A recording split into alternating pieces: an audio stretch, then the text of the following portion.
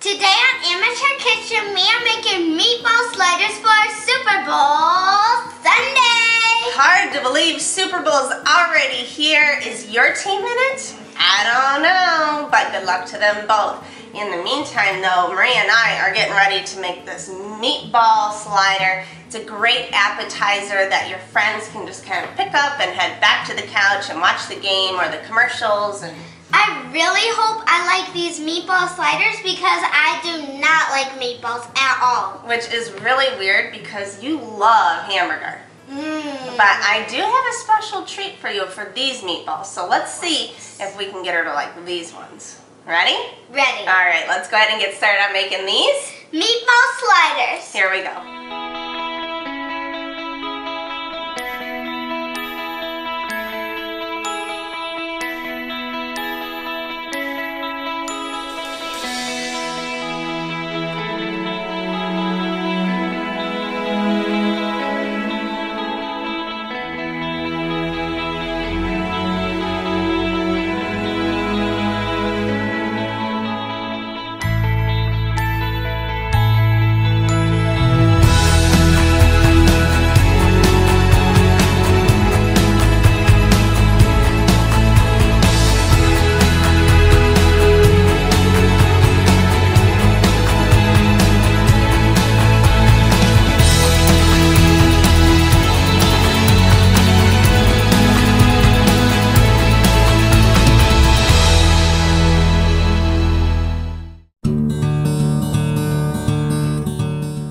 To get started on these meatball sliders, here's my surprise for you, Maria. We're actually using pork. I love pork. I knew I would get her on that. And you could actually use, if you make traditional meatballs, you could use pork and the beef and whatever else you want, veal. But I actually just chose the pork. And I actually had it seasoned with Italian seasoning. So you can kind of find something like that, or you could even do turkey sausage or like turkey sausage links, you know, like the spicy kind. So there's lots of different ways you can do it. This is just what we're doing today. So, all right, that's the meat, Maria. Now what? To this meat, I am going to add some garlic. Some Parmesan cheese. Yum. For some nuttiness.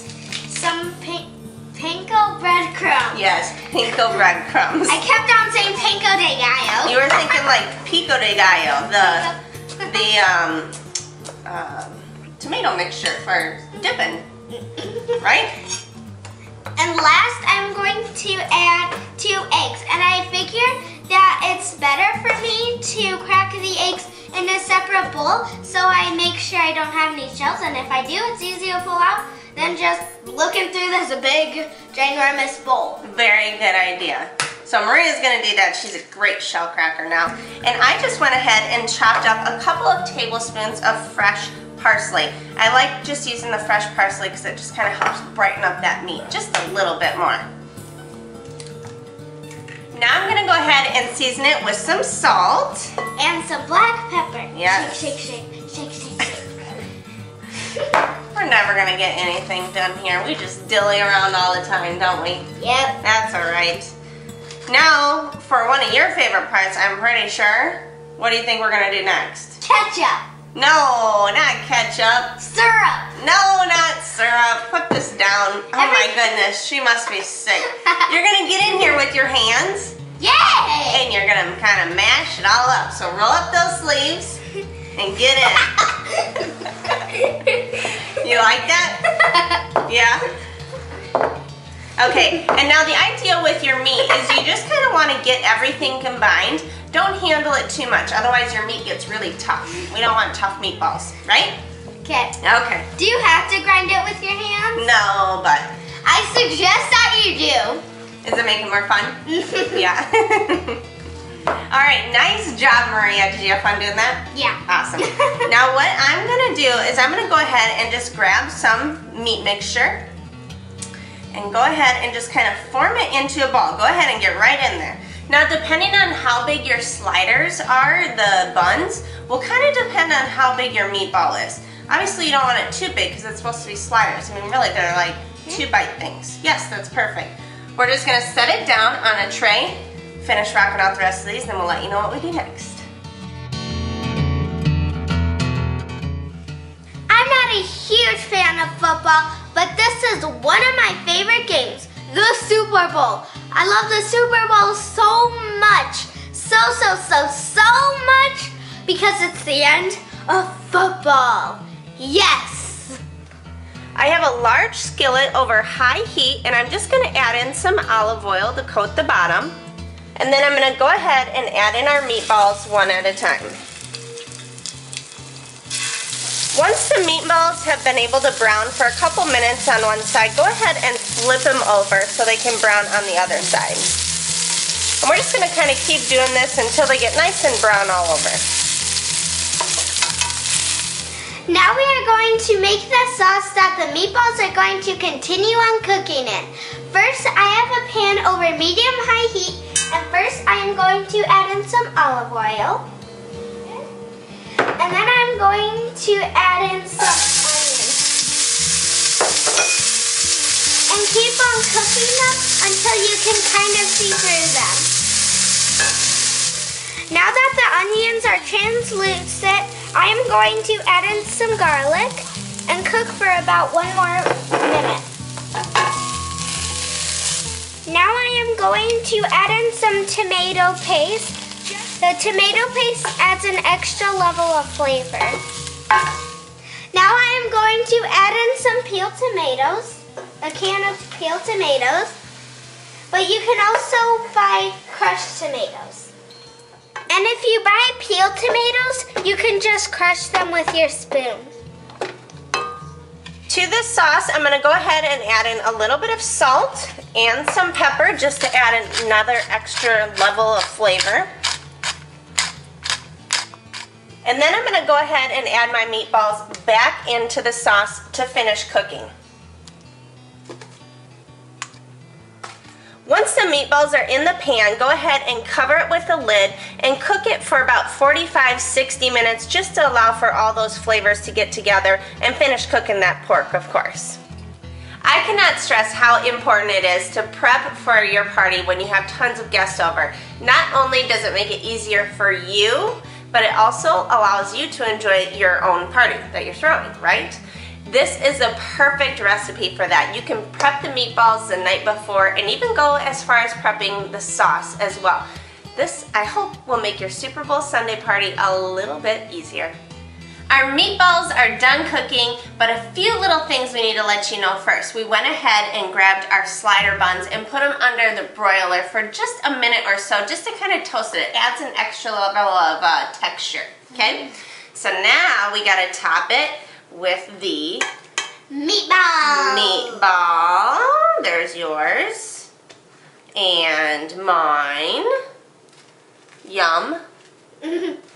And then I'm going to top mine with some of the sauce, just a little bit, not too much. I'm going to top mine with the very original ketchup. Doesn't surprise me with her. Doesn't surprise me.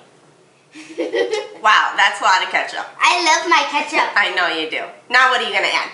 Now we're just going to add in Parmesan cheese. Yes. And it's just going to kind of melt on top of that. And I just kind of sliced it, you know, shaved it with a peeler. That's kind of a nice little way. And then my mom, she wants some basil on her. Yes, because it kind of keeps with that Italian theme. We got the Italian seasoned pork and the Parmesan cheese and all that. Are you going to have any? No, I tried one earlier and You know, it tastes good though with other things. Like on its own. I love it on its own, but... Oh, that's probably why it tastes better with soup. Yeah. Some of the soups that I make, I have it in there. So, but you're going to pass for it today, right? Yeah. Okay. Now, all we have to do is... try it! Alright, here we go. I'm excited. These are cute. Very, very cute. I'm going to move this. Is it good? Mmm. Oh my goodness. It's juicy. First meatball I've ever liked, everybody. First meatball. Score. Yum. I'm gonna be having more than one of those. The basil, I love it. But I love the Italian pork, Italian seasoned pork. It just adds a whole nother flavor to it. And we didn't have to worry about seasoning it very much, did we? No. We just added in some Parmesan cheese, salt, pepper, not a big deal. So, what do you think? You like? 2 thumbs up. Oh, great. If she loves it, I'm pretty sure you're gonna love it too. First meatball I've ever liked, everybody. First. Check it off the calendar, right? Yeah. Check that one off. All right, well, I know we're gonna finish diving into this. I hope that your guests love these and you love them just as much as we do. But before we do, we need to let all of you guys, our friends, know to head to our website, amateurkitchen.tv, to find all of our recipes and videos, including this delicious one. And what else do we want them to do, Maria? We want them to click our like button and follow button On our Facebook page, Twitter page, Pinterest, YouTube, and all the other ones. That's right, because we're on there.